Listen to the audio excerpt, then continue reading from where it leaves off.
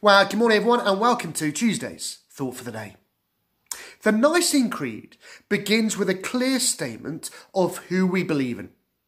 We believe in one God.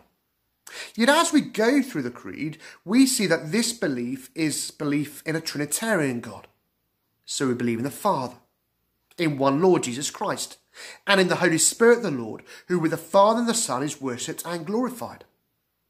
So the Christian belief in one God is different from, say, the Muslim view that there is one God. We believe in one God, yet also in three persons of the Godhead. Now, when Jesus was asked about which was the most important commandment, he replied, "Love the Lord your God with all your heart." But before that, he quoted from Deuteronomy 6 verse 4. "Hear, O Israel, the Lord our God, the Lord is one." So Jesus affirms the oneness of God, the uniqueness of God. There is only one God to be worshipped. All other gods are false, mere idols. God is not only unique, he is one. That is, he does not take multiple forms in different places or religions.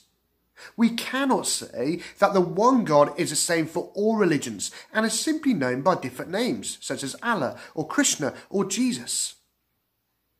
Nor are we saying that God is one in the sense that there is only one Starbucks. God is not a franchise with many local realities. God is one.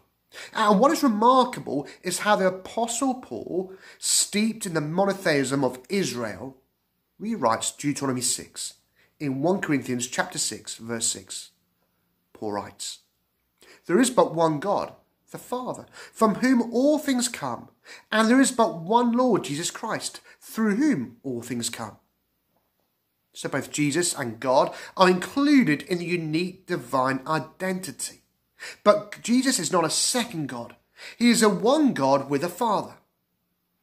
The divinity of Jesus compromises neither the uniqueness nor the singularity of God. The Father is God, and Jesus is God, and as we shall see, the Spirit is God. And yet God is still one.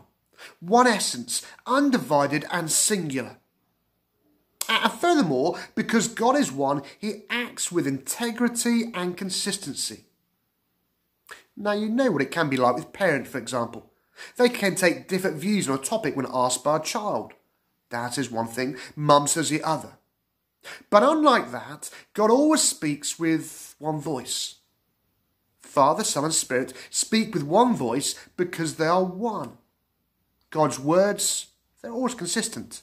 God has a unity of will and a constancy of character. And it's to this one God that everyone is commanded to turn to and to believe in. God declares, Isaiah 45 verse 22, "Turn to me and be saved, all you ends of the earth, for I am God, and there is no other." Let's pray. Heavenly Father, we praise you for this glorious truth of one God in three persons. In Jesus' name, amen. Have a good Tuesday. See you tomorrow.